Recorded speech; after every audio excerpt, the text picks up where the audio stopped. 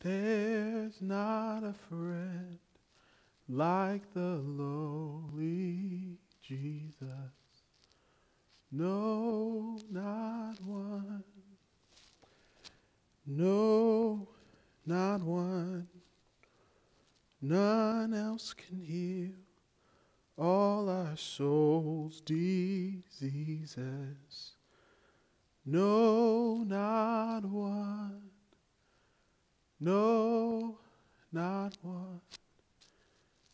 Jesus knows all about our struggles, and he will guide till the day is done. There's not a friend like the lowly Jesus. No, not one.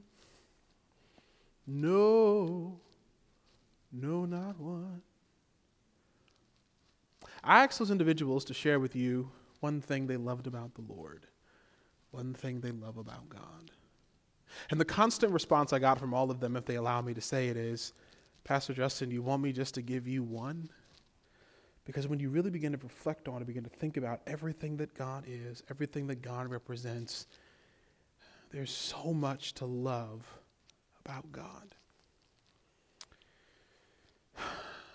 The reason I had that activity, and the reason I want you to think about it, is I believe there are times in our lives where we begin to forget the reason why we really love the Lord.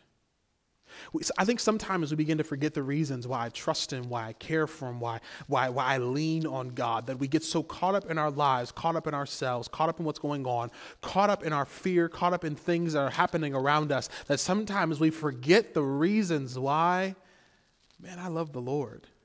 See, that's one of the reasons why even when we transition from being in person to being online, it gets difficult, because my worship was pictured in a building, and now it's not that the church has fallen, it's that the church has moved, but my picture of Jesus has to evolve, because I have to remember and grab a hold of why I really love God.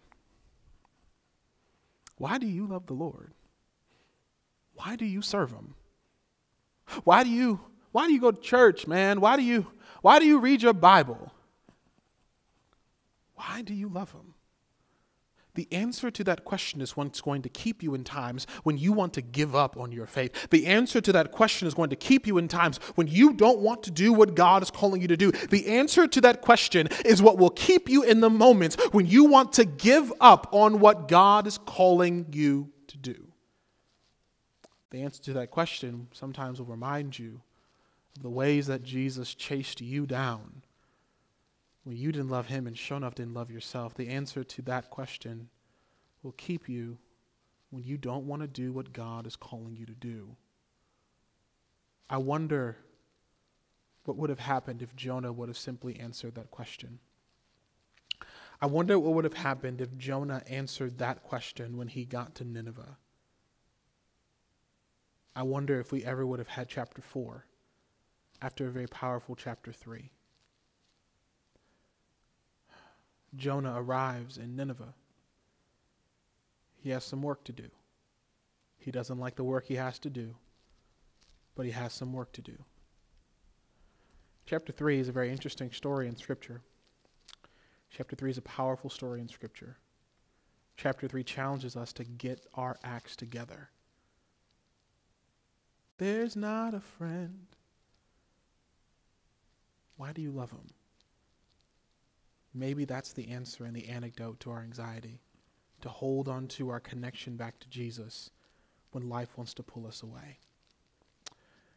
Maybe it's not always life pulling us away when you don't want to be what God has called you to be. That's the story in Jonah chapter 3. Grab your Bibles, turn with me to Jonah chapter 3. I hope this series has been impacting you and has arrested you this month. I've been enjoying preaching it and teaching it, and I wanted to look at Jonah in a different light instead of just preaching on the main tenets of Jonah. I wanted to look at Jonah a little bit differently, and I pray this has had impact for you. We're going to read the entire chapter. It's only 10 verses. I think you'll see God and see yourself in it. Then the word of the Lord came to Jonah a second time. Somebody say a second time. Get up and go to the great city of Nineveh and preach the message that I tell you. Jonah got up and went to Nineveh according to the Lord's command. Now, Nineveh was an extremely large city, a 3-day walk. Notice these numbers. Chapter 1, it was a 3 days journey. He was in the belly of, chapter 2, he was in the belly of whale for 3 days. Going to Nineveh would have been a 3 days journey. City of Nineveh was a 3 days walk. Tarshish was a 3-day journey.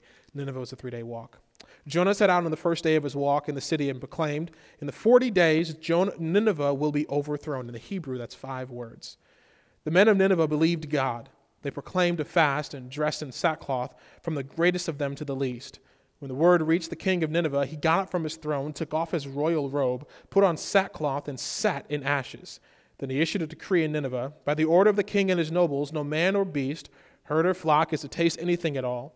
They must not eat or drink water. Furthermore, both man and beast must be covered in sackcloth, and everyone must call out earnestly to God. Each must turn from his evil ways and from the violence he is doing. Who knows, God may turn and relent. He may turn from his burning passion so that we will not perish. Then God saw their actions. They had turned from their evil ways. So God relented from the disaster he had threatened to do to them. And he, God, did not do it. The word of the Lord came to Jonah a second time. Get up, go to Nineveh, and preach the sermon I tell you. Jonah got up and went according to the Lord's demand. It was a 3-day walk. He set out and proclaimed, it'll be overturned. The people believed in God. The word of God for the people of God. The people said, thanks be to God. Let's pray together. God, in the places where Jonah, forgive us. In the places where we can be what Jonah wasn't, enliven us. Awaken us to the burning passion and desire you have for us, that we might rejoice in the places you've called us to be. It's in Jesus' name we pray. Amen. Whew. So Jonah finally made it to Nineveh. Let's walk through the story. Let me give you some principles, and then we'll go on and enjoy the rest of our Sundays. Jonah has been spit up from the whale. The whale has landed Jonah somewhere near the city of Nineveh. We believe about a day's journey away from Nineveh. The Bible says Jonah lands away from Nineveh, and he walks to Nineveh. And the text says that God came to Jonah a second time. Let me pause there and say this just very quickly to every single one of us. It's something you've heard before, but I want to remind you, I thank God for the second time. I do. I thank God for the times when I said no to God the first time and he gave me a chance to say yes. And the same word that he gave me the first time, God gave me a second time. I thank God for a second time. I thank God for the times that he didn't give up on me when I gave up on him. I thank God for a second time. And a whole bunch of us are living into seasons of our lives because God gave you a second time. He came to you a second time. He called you a second time. He came and grabbed a hold of you a second time. And God came to Jonah a second time. We came to Jonah a second time. The text says that Jonah leaves and he goes over to Nineveh to preach a sermon, to give them the word of God. And the word of God that Jonah was commanded to give them was a 5-word Hebrew sermon that God was going to destroy Nineveh in 40 days. And Jonah gives them that sermon. Now notice the things that Jonah does not give them in that sermon. He doesn't give them the opportunity to repent. He doesn't give them the opportunity of reconciliation. He doesn't give them the opportunity of coming back closer to God. He just tells them that God is going to destroy the city of Nineveh. I'm going to come back to that in a second. Nineveh itself, the text says, was a 3 days journey. It was a 3 days walk. It was a massive city. So here's what we believe Jonah did. Jonah came into Nineveh. He found a marketplace, a place where they were sinning, a place where they were against God, a place where they were just absolutely corrupt. And Jonah decided that he was going to preach the word of God to the people of Nineveh. God is going to destroy the city in 40 days. 40 being a representation of a complete turnaround from someone that's going against the Lord Jesus Christ. We see that all throughout Hebraic literature. And so now Jonah comes into this Gentile community of Nineveh and tells them, if you want to be connected back to God, act like Hebrews. Jonah was a Hebrew. And so Jonah says, act like Hebrews, and that is 40 days. God is going to turn the city over its head, and he's going to destroy the city. And the people said, we're going to do what Hebrews did. And that was, they proclaimed a fast, grabbed sackcloth, grabbed ashes, and they turned their hearts back to God. Now, this shows us a couple things about Jonah. Remember the book of Jonah, we don't know if it was really a true story, which is why we see some extremes in the book of Jonah.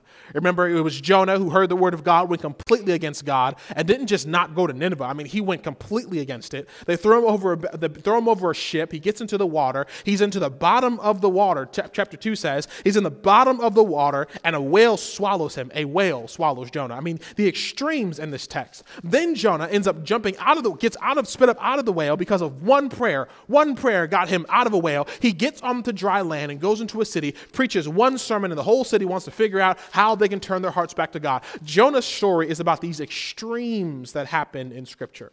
So what's the point of all of this? Why is chapter 3 important? Here's what chapter 3 shows us before I get to principles about mental wellness and well-being. Jonah shows us in chapter 3 the power of preaching the gospel of the Lord Jesus Christ. That's what Jonah shows us. Jonah chapter 3 shows us that it's not about messengers, it's about the message. And that the challenge that God has to give to all of us is to ensure that in every situation and place that God sends you, you tell somebody about the gospel of the Lord Jesus Christ. If there's nothing else you get from Jonah chapter 3, it's this. There's power in the word of God. And there's something powerful when we stop getting so consumed with the messenger, because remember, Jonah is preaching to the people of Nineveh out of arrogance. He's preaching to the people of Nineveh in his pride. He's preaching to people he doesn't like. He's preaching to people he hopes don't turn their heart back to God. He's preaching to people he doesn't want to be around. But here's the good news. God uses some crazy messengers to get his crazy story so that all of us can live a crazy life that's connected to a God that we can't see, to do things that you can see. Y'all, there's something powerful about the message of the Lord Jesus Christ. If there's nothing I can give you today, baby, I want to tell you one thing. Keep on reading that story. There's something powerful about this book. You know, there's a whole lot of things that could go wrong in our lives, but I thank God still got this book, that this book is still a lamp unto my feet and a light unto my path. This book still brings clarity. This book still opens eyes. And despite what anything happens in our lives, in spite of the messengers that come, I thank God for the gospel of the Lord Jesus Christ.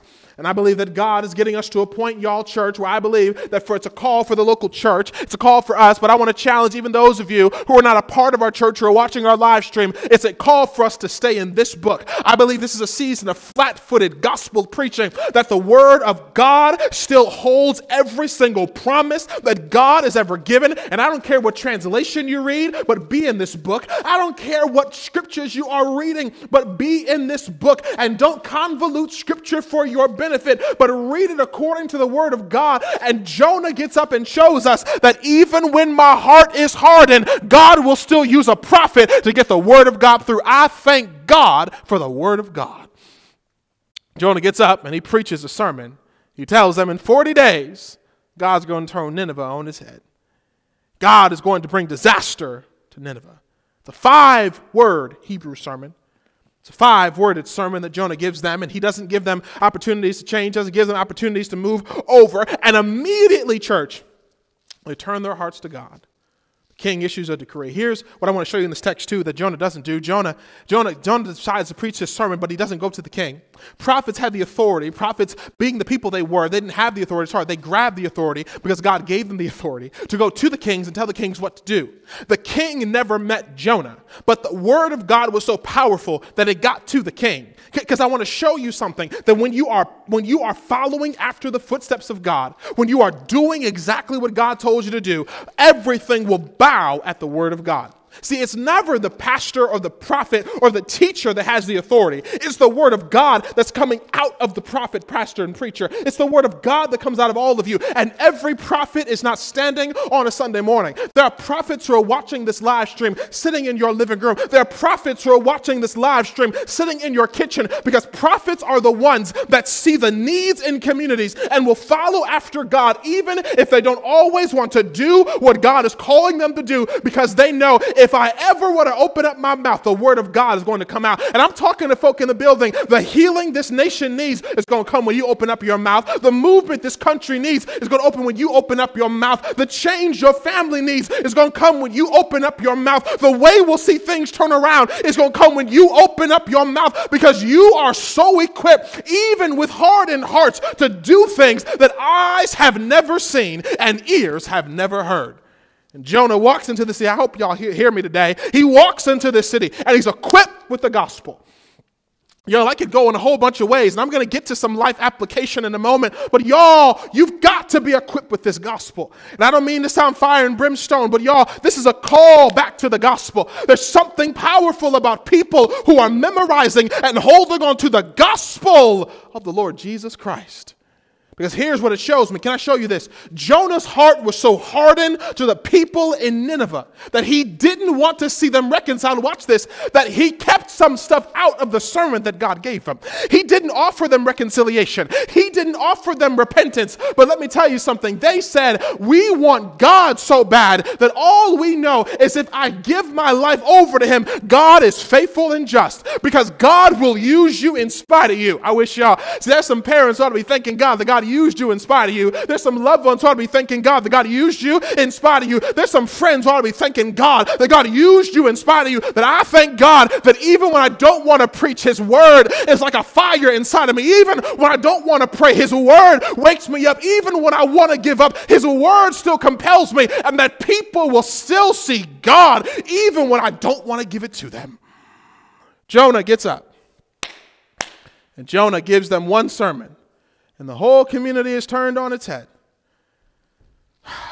So what's the problem, Pastor Justin? Here's the issue of Jonah chapter 3, the place where I want to talk about our own mental well-being.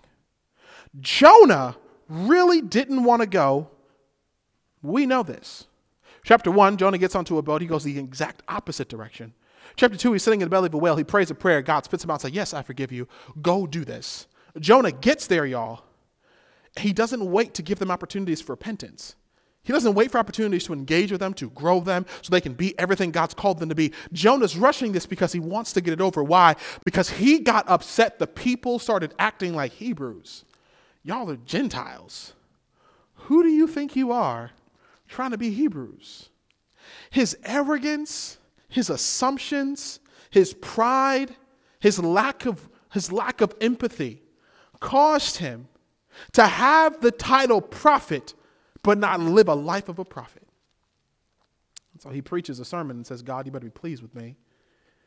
He preaches a sermon and says, God, you better just work because I'm not going to be the one to be your hands and feet. Why? Here's why. Here's two words I want to give you today that explain the story of Jonah. It's Jonah's geography versus his eschatology. Jonah, remember, let's talk about geography. Remember, Jonah didn't really want to go to Nineveh in the first place, right? You remember this, right? Jonah really wanted to go anywhere, but he didn't want to go to Nineveh. He's gone to school for being a prophet. He gets up, gets on a boat, has the money to get to Tarshish. That's way farther away than Nineveh. Gets onto a boat, heads towards Tarshish, and on the way to Tarshish, God sends a storm. Jonah really didn't want to go to Nineveh. Why? Because there was a dream in Tarshish that as a prophet he wanted to grab a hold of. We talked about this the first week. That Jonah saw the dreams, the missions, the visions, and the goals that are in Tarshish. So why in the world, if I have the money to get to Tarshish, would I go to Nineveh? Because geography speaks to the places where God has you. And some of us, under the sound of my voice, you don't like the place where God has you. And like Jonah, you're just like Jonah. You've been faithful to God, and when your faithfulness to God, God finally spits you out of the whale, and you're thinking when God spits you out, he's going to send you to Tarshish, and the word of God came to you a second time. No, Jonah, your assignment's to go to Nineveh. Here's why. As bad as you want what's in Tarshish, I've equipped you to make Nineveh become a new Tarshish. I've equipped you with the dreams inside of you that when you get to Nineveh, Nineveh is ready for you to come in and till the land. That I know you don't like Nineveh, Jonah, but you have been equipped, Jonah, because I've given you the space to dream about Tarshish, that you can make Nineveh into exactly what I need Nineveh to be. Jonah saw Tarshish as Tarshish represents our dreams, our goals, our passions, all the things that the world tells us we need to have, and Nineveh represents action plans. Tarshish says, this is what everything I can become. And Nineveh says, but this is the place you're going to do it. Tarshish is somebody else's marriage that you look at the conference after you go to it, and they tell you if you do these 5 things, have this much stuff, make this many babies, make this much money, and then now God says, here's the action plan, and oops, you can't have children, or you can't have children, you're not in a relationship, you're 40 years old, now all of a sudden, what am I going to do because I don't like where I'm at? Because Tarshish looks like this, but you're calling me to create a new Nineveh. Nineveh is looking at somebody else's business that got started and they made millions in their first 5 years, and you're over here contemplating whether or not you're going to get paid this month because now I got to have an action plan in Nineveh. Tarshish says, I graduated from college, I get a job, and that's what somebody told me to do on a Facebook ad. But Nineveh is the place I actually have to get up and go to work. Tarshish represents dreams we haven't seen. Nineveh represents the places where God can make dreams come true. Tarshish represents the places of visions and goals and dreams and vision planning and plans and stuff. But Nineveh shows you the place where you got to sit down, open up your computer, begin to write the book, begin to write the blog, begin to record the podcast, begin to talk to your children. Because Tarshish represents the dreams that God allows you to dream. Nineveh represents the place where God loves you enough to make those dreams become a reality. And how many times, church, have we gotten to Nineveh and gotten frustrated with God because it's not Tarshish when God says, watch this, I've equipped you with everything inside of you to make a Nineveh better than the Tarshish you dreamt of. That I've given everything to you, church, so that when you get to Nineveh, you have the authority to make Nineveh become bigger than Tarshish. I'm talking to folk under the sound of my voice. You're so consumed with what your friend from high school did that God said, listen, I put so much inside of you that your friend from high school is going to be looking at you for how to make it work. You're so consumed with how your friends in school or your friends from college or your friends around you are doing when God says, quit comparing your child to somebody else's child and walk with them and talk with them. Quit comparing your job to somebody else's job and walk onto your job because I positioned you in Nineveh because you have everything you need to make Nineveh better than anything Tarshish could ever dream of becoming. God's ways are not our ways. And his thoughts are not our thoughts. His future is not the future we always want. But baby, I can make Nineveh better than Tarshish ever thought they could become. But the challenge of Nineveh is my geography. I don't always like where God calls me. I don't always like what God calls me to do.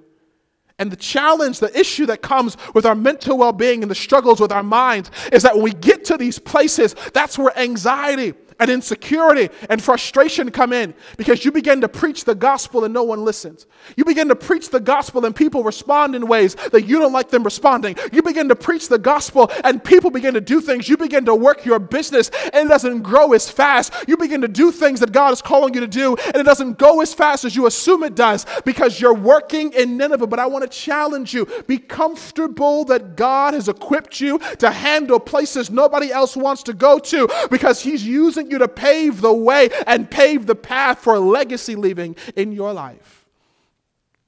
It's geography. And on the other side of this geography, church, was eschatology. Eschatology speaks about the vision that God has for the future. So Jonah was in a place he didn't want to be, doing something he didn't want to do. The last thing Jonah wanted to see was the people of Nineveh turn their hearts over to God. I don't want to see them do that because I'm a Hebrew, they're Gentiles. I don't want to see them turn their hearts over to God. And God gives them a word that says disaster. So Jonah's comfortable telling them about disaster. He's not comfortable telling them about reconciliation. He's comfortable about telling them what's wrong with them, but he's not comfortable giving them any way to be repentant and turn their hearts back to God. So eschatology, the vision that he had for them, was demise, was disaster, was ruin, was frustration, and it was pain. Jonah was comfortable telling them everything that was wrong with them. And Jonah shows up in Nineveh and gives them this sermon because the vision of God that God would have had for them to be connected back to him, Jonah didn't like. It's just you and me. What don't you like about what God is calling you to do? No, for real, it's just you and me on your couch. It's just you and me. Nobody else is listening. Because can I be honest with you? There are times that I don't like what God tells me to do. Quiet as it's kept. There are times I want to tell God, take that to somebody else. Send somebody else to Nineveh. Tell somebody else to preach that sermon. Because the last thing I want to do is be responsible to touch people I don't want to touch. To minister to people I don't want to minister to. Have you ever been there? It's just you and me. When God's vision doesn't match the vision you had for your life. When God calls you to do something that frankly you can't stand, that God called you to do that. Jonah is sitting in the midst of these two polarities. He doesn't like where God called him. He doesn't like the sermon that God called him to preach. And what Jonah decided to do in this moment was he was lazy with what God told him to do. I'm going to go and say it, and I'm going to watch them be destroyed. In chapter 4, it tells us he got frustrated to a point where he wanted to die because they turned their hearts back to God. And it makes me wonder, what if Jonah went into Nineveh with a heart that was turned towards God, a heart that was expectant that God was going to be God, a heart that said, God, do your work, not just I'm going to just tell people what they need to do. Because as we sit in these two polarities in our lives, what makes us begin to think that God isn't for us or God is against us is because we don't like where we are and we don't like what God is doing. So we sit and teeter on the process and the scales of thriving and coping. So then we begin to get to a place where now I'm thriving if they fail. I'm coping if I'm thriving if one thing happens. I'm coping if something else happens. And we sit and teeter on the teeter of thriving and coping instead of desiring to live a life fully thriving, connected back to God.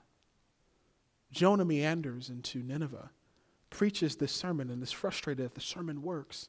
Is frustrated that his gift is real. Is frustrated that God does what God does. Because Jonah expected and wanted God to do things the way that Jonah wanted God to do things to make him feel good about being a Hebrew instead of him being excited that God is growing the kingdom.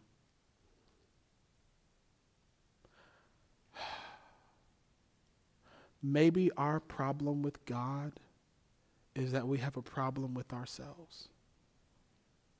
Maybe our problem with God is that we haven't had a chance and intentionally sat down and confronted our assumptions. Maybe our issue with our future and with God's vision for us and where the Lord has us is that we haven't sat down and adequately confronted our own arrogance.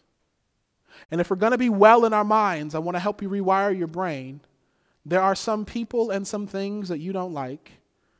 There are some people and some things that you cannot stand. Let's confront them before we try to pull people away from Jesus because they are what you can't stand. Because quiet as it's kept, church, God is going to do great work through all of us, even to people you don't like. Jonah rushes the preaching. Jonah rushes the ministry. Jonah rushes the work. Jonah doesn't confront people in power. Jonah doesn't do any of those things simply because Jonah did not want to see God be God to those people. So get your act together. Let us not get so consumed in our judgment or our assumptions about other people that we forget the opportunity that God uses to get his word through us to other people. Think about your job. Who are the people on your job you refuse to talk to even as we're in social distancing? Because you're hoping, you don't want to talk about it, but I'm the one to say it. You're hoping when we come back they don't have a job. You don't want to say it, but you're thinking about it. Who are the individuals that you're scrolling through Facebook hoping that something just doesn't go well for them? What are the situations that you're hoping things just don't go well for? And I wonder what it would look like if we began to hope the best for those and hope the best for our own lives. Hope that God changes and challenges our own heart. Hope that God removes the malice from our own heart. Hopes that God takes the comparison out of our own heart. Hopes that God takes the time that we've spent to hate others and demise others out of our own hearts so that God gives us a word the second time and we're faithful to preach the entire gospel, and then we get excited when they turn their hearts back to God. Let's fall in love with our gifts so that when God calls us to a place, church, I'm not consumed with somebody else. I'm consumed so much with what God says and is calling me to be and do. So what two principles can I give you today to get your act together, to rewire your brain, to be so focused on God's vision for you that you're not consumed with somebody else's response? Can I give you two things? Number one, don't let measurements become idols. Don't let measurements become idols. Jonah was consumed with the people and what their response was. And so he decided to make sure that he was going throughout the land, and he had expectations that the people would sit there and God would destroy them. And the measurement that he had was that God was going to do something because I hate them. And if God spit me up out of this well after I praised him, that God must do what I want God to do. And so I'm going to go tell this sermon and tell them God's going to bring disaster. And the measurement of my success is that God is going to bring disaster. And we forget at times, church, that God's measurements are not always our measurements. There's a necessity to understand numbers. To all of your business owner, to every leader, there's a necessity to know your numbers. There's a necessity to be sure that things are clear. There's a necessity to be clear that things are to the point that you know what's going on in and out of your business, what's going on in and out of your home. There's a necessity to have numbers. Even in our own church, every number has a name. Every name has a story. We don't just give. There's a story behind every dollar that comes into the church. Numbers are important, but numbers, church, cannot be the tell-all, end-all of who you are. I refuse to believe that when I get to heaven, God's going to check how much I have in savings. I need a savings account. I need to have a job. But I refuse to think that God's going to get to heaven. I'm going to get to heaven and God's going to check my resume. I refuse. I don't think God cares what school I went to, how much money I make, how many people I know, how many things I'm doing. God wants to see, did you heal did you heal the sick? Did you give sight to the blind? Did you give people access to who the love of Jesus Christ was? And measurements, church, cannot be an idol. Jonah goes and preaches, and he's expecting God to do things the way that Jonah wanted God to do things, and measurements became an idol. He began to worship disaster.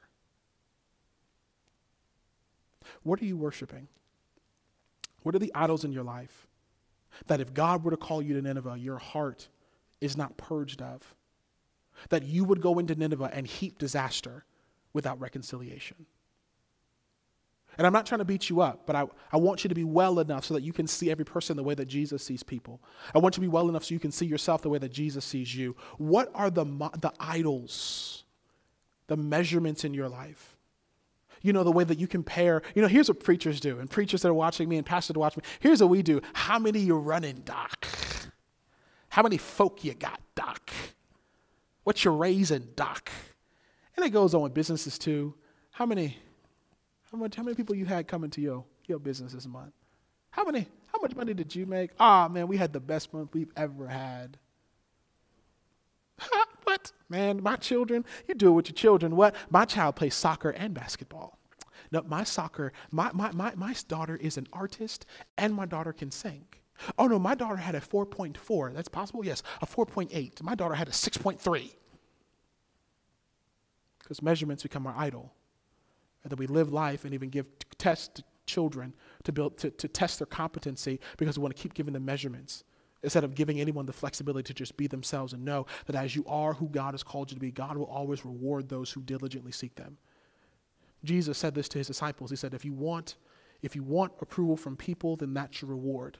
If you want approval from me, then that can be your reward. So don't always think there's a need to prove yourself in public because there's something to do in private. Jonah got so consumed with measurements that measurements became his idol. Church, I want to challenge you. Don't let the measurements of success become an idol for you, but let your obedience be the one thing that gets you connected back to God. Secondly and finally, I want to challenge you to step back and look. Step back and look. I believe that if Jonah would have gotten into Nineveh, even with a hardened heart, and would have taken the time, church, to step back and look at the city and see the king giving a decree, see the people that are going to worship and giving their lives over to Christ, see the people who are rejoicing in everything that God's telling them to be, see the individuals who are listening to the glory of God, and to see the people who are doing the work of God, who are trying. I think Jonah, with a better heart, would have responded differently. We would tell this story differently. The amazing thing and the crazy thing about Jonah's story is that he was so tunnel vision on his own assumptions and accusations that Jonah couldn't step back and see what God was doing. Can I challenge something to help all of us become mentally well and spiritually well? There are times, church, where you need to just take a step back and widen your perspective and see things the way that God sees them.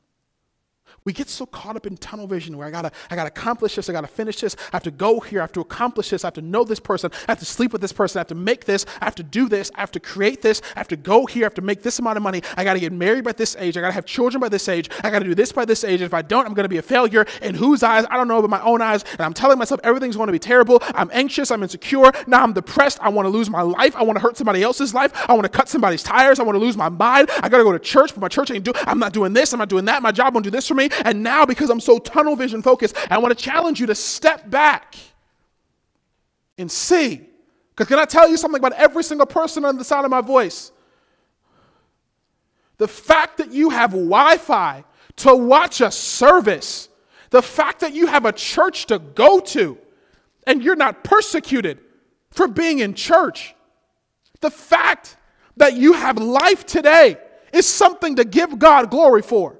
You know, I wonder what it would be like for us if we didn't stay so tunnel vision focused on paying off all of our debt, that we could rejoice that you paid off one credit card. I know you have student loans, but can you rejoice that you got a degree? I know your marriage ain't perfect, but can you rejoice that a man or a woman who finds a spouse is a good thing? I know things aren't perfect for you in college, but can you rejoice that you got a college to go to? I know everything's not perfect with your children, but can you rejoice that you got kids? Because when I widen my perspective, I begin to see things the way that God sees things. No, I'm working multiple jobs, but baby, I got a job. You know, I ain't got a whole lot of friends, but baby, I got some loved ones that call on me. No, everything is not perfect, but when I open up my eyes and widen my perspective, I can see things the way that God sees them, and I can rejoice that, baby, God has made a way in my life.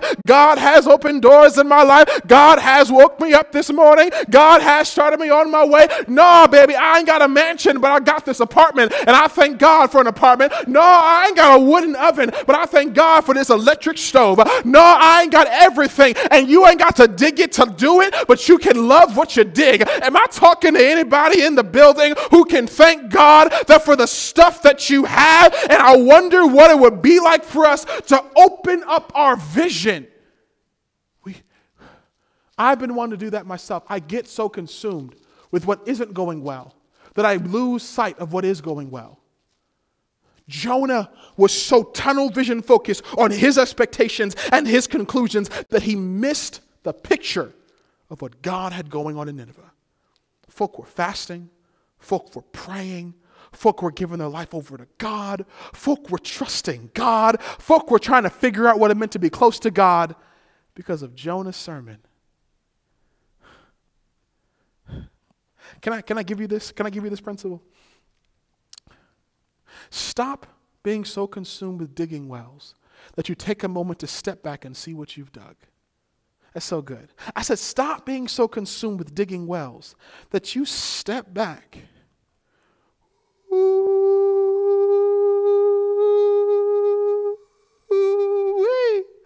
I am blessed and highly favored. I am bold and confident. I'm a child of the King. Woo, baby. Do you see how good I look in this mirror? Because God made me look like him. Woo, woo, baby. Yes, I've gained some weight, but I wear these wolves.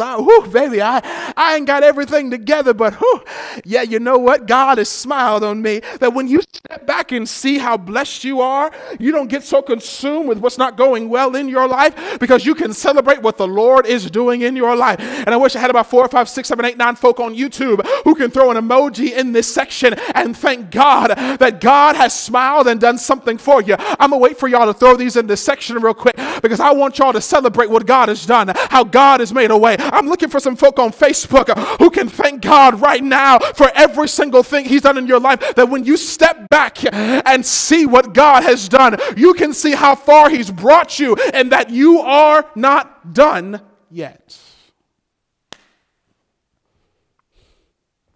Jonah, man, if you ever would have paused and seen the authority that God has trusted you with, if you ever were to pause and see the wisdom that God has given you, you could have been there to rejoice when God turned a whole community around because he gave you a chance a second time. Church, some of you listening to me under the sound of my voice are here and living because God gave you second chances. You may, and for you, I'm not even getting to depression and suicide this week.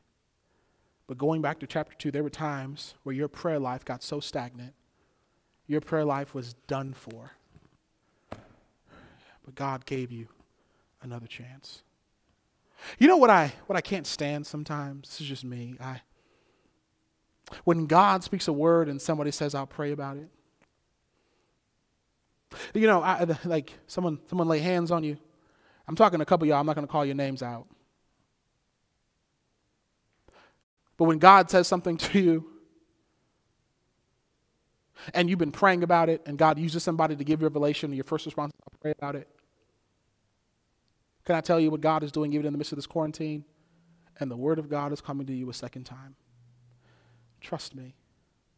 The word of God is coming to you a second time. I know you don't like where you're called to. I know you don't like who you're called to. I know you don't like the vision I have on your life. I know it. But let me tell you something. That Tarshish you're dreaming about, you are able to make that a reality in Nineveh. I'm talking to entrepreneurs on here, and Ronnie, I've been especially praying for you. I'm talking to entrepreneurs on here. You are able, in any place you go, to bring the vision that God has put in your head to pass, even in places like Nineveh. But he just wants your heart. I'm talking to the three of you on this other side of my screen. I could start calling names out, but two of them are deacons who God has called into ministry. Active ministry. And he's coming to you a second time. I'm talking to the few of you that are listening here as well, and I'll go, how many is it, God? I see 13 and I see 18. I see 13 women and I see 18 men over the course of our services today. And God is coming to you and challenging you on ministry to places in your journal that you wrote down. I see for our women 7 days ago and for our men 8 days ago. I see God bringing to fulfillment and God bringing to fruition the very things you're praying about. And he's coming to you in this moment a second time. And he's telling you, I didn't give up on you when you gave up on you. I didn't stop working when you stopped working. As a matter of fact, there's great things that will happen even in Nineveh. Who are the people that you don't want to do ministry with? Who are the coworkers that you cannot work with?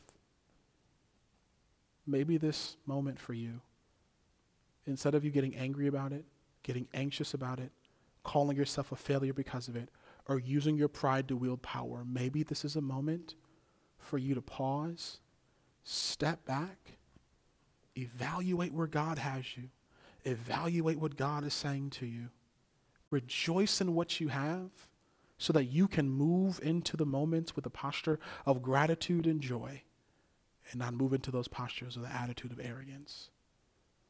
The word of God came to Jonah a second time. The word of God is coming to you a second time. This time I want you to go with a clear head, a clean heart, and clean hands. I told you earlier in your journal to leave a space open for the Lord to speak to you. And I want to talk to you. Who are the people that God is calling you to? What are the things that God is calling you to do? What is the vision that God is calling you to fulfill? What are the scriptures that God is calling you to read? What are the opportunities that God is calling you to take advantage of? What are the difficult conversations that you need to have this week? I see 2 marriages in my head that God is calling you to have some fun dinners this week. To sit down and let the word of the Lord come a second time. You can't give up here. You can't die here. And I'd rather remove the arrogance, the pride, and the assumptions from you so you can rejoice in the calling on your life than letting those things stay stagnant in you, that you run away from what God is calling you to be and do. May God arrest you today so that you can rejoice in where God is taking you.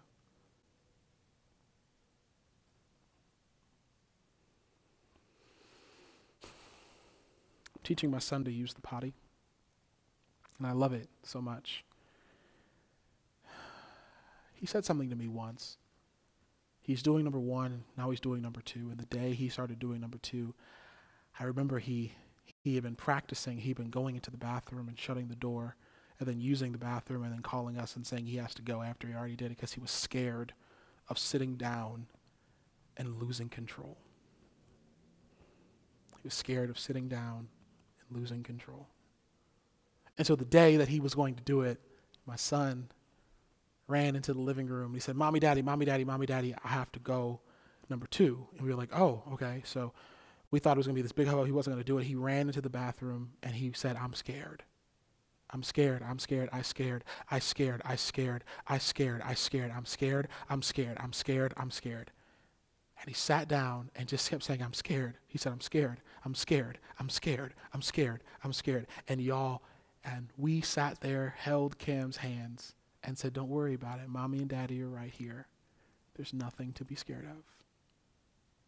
And after he used it, I'm going to tell you what he did, y'all. He ran around butt naked. He's a baby, so I guess it's cute. He ran around that apartment the whole day and said, I'm not scared anymore. He said, I'm not scared anymore. I'm not scared anymore. I'm not scared anymore. And then Courtney looked at him and said, he ain't scared of none. He ain't scared of you either, right? And he said, I'm not scared anymore. Why? Because he confronted his fear, but he needed his father and mother. Maybe the only thing you need right now, church, is Mommy and Daddy to hold your hand, or God the Mother to hold your hand while you scream, I'm scared.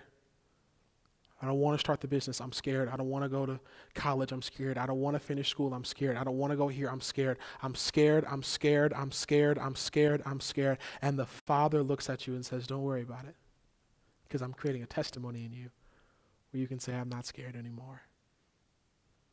Maybe you're here today, you don't have a church home, and you're going around life saying, I'm scared, I'm scared, I'm scared, I'm scared, I'm scared, I'm scared of life.